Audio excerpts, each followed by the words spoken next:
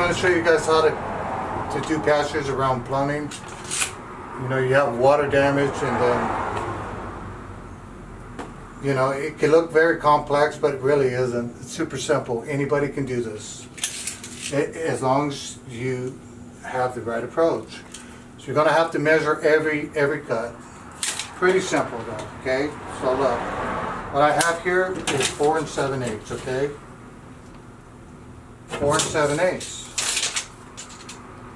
Bottom up on that bad boy is 9, okay? Boom.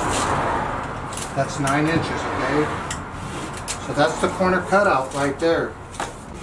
I'm gonna show you guys one cutout at a time. Just because this could be overwhelming for somebody who has never done it. One at a time. One measurement, one cutout, one notch. Step by step. We're gonna go step by step, just one piece at a time. That way, you're not becoming overwhelmed with all the numbers. Okay? So there you go.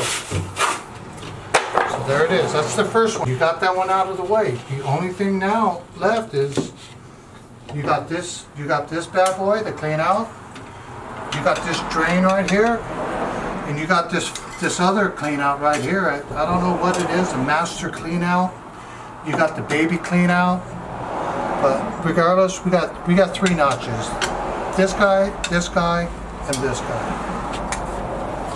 We're going to start with this guy first because it's on the top. Okay? We're going to go left to right. I mean, we're going to go, yeah, left to right. So we're looking at 13.2 by 15.6.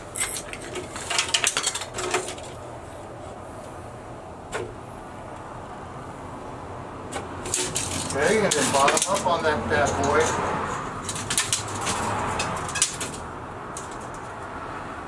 You got 16 and 13.6. Okay. Now, as you can see, that it's not a perfectly round shape, and the reason for that, even though it is a 2-inch clean out, because of the angle, you're going to be a little wider than you're going to be tall. And so with that, we got that already. So the next piece that we're going to do this bad boy right here, okay? Same thing, left to right. We're going to go 13 by 16. You don't want to be too tight. If you go too tight, then you know you'll be doing a lot of trimming, and give yourself I would say shoot for an 1/8, but a 1/4 is still acceptable. So bottom up on that bad boy. It's going to be 9.3, 12.1. Okay, so 9.3. Let me get that out there where you can see it. 12.1. They're pretty close. You can tell they're relatively close. And once again, the width is a little bit wider than the height. And the reason for that is because the pipe is at a slight angle. And so what I like to do is I round my corners out. Round your corners out. That'll make it all good. Make it a better custom fit. Round that out, round that out. Now the last one is down here, okay? This clean out happens to be a little lower at the bottom end than the bottom, so we're not going to get the whole pipe. Okay, so I got 2.5 bottom up, 2.5, and then left to right. But this time we're going to go all the way back to the corner. Looks like we got 18.6, 21.5.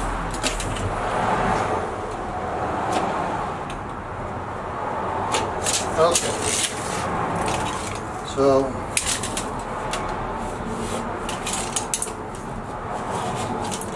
This guy right here, it's going to be a 3.5 inch opening. Okay, now I want you guys to look at it. This is your board. You're going to round out all your edges, okay? By doing this, oops, getting a little, okay, so that's the guy right there. Now, I'm going to cut this thing down the middle, and I'm going to go ahead and stick a piece of backing on the back side and just band-aid this thing. That would be the easiest, literally, to finish, especially all these little ribs. You know, they become weak, and you end up breaking your board up, and then you have to start all over. So that's the reason why I'm going to go this way. I'm going to show you guys what it looks like when I'm done. Okay, so I got the piece cut. I got a piece of backing cut. You know, it's easy, but you're still going to have to look at it. So that's my backing right there. Through a tongue on a piece of steel stud. Okay, so got the that bottom screwed off. Once I get this top screwed off. Okay, gonna go ahead and install the board. So the first piece of board, I ended up having to cut it into 3 pieces, but I thought it would be better than doing the little strips.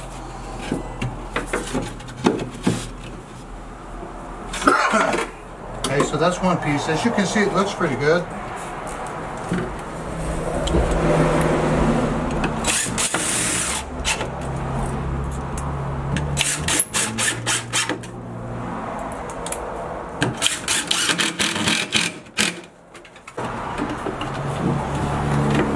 Okay, there you go. That's what I wanted to see. Not too bad, not too harsh. Get it done.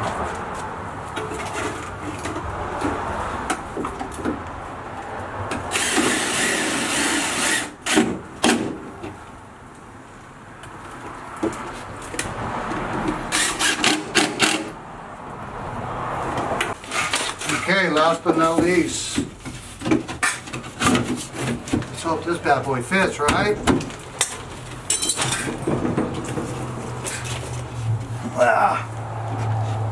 Okay, just a slight trim on the top end.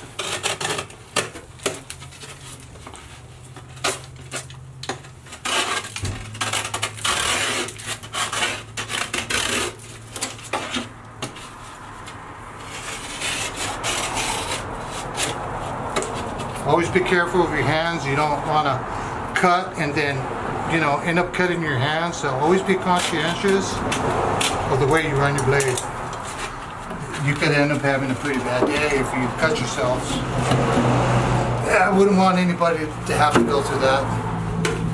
If you do drywall long enough, you can rest assured that you will eventually cut yourself. It's never fun. So you should be wearing gloves, but I'm not, so don't follow my lead as far as the no glove thing. There you go. That's good. These big gaps, I'm going to tighten it up, fire tape it, and call it good. I mean, you can sit there and spend tons of time at hanging perfect board, but at the end of the day,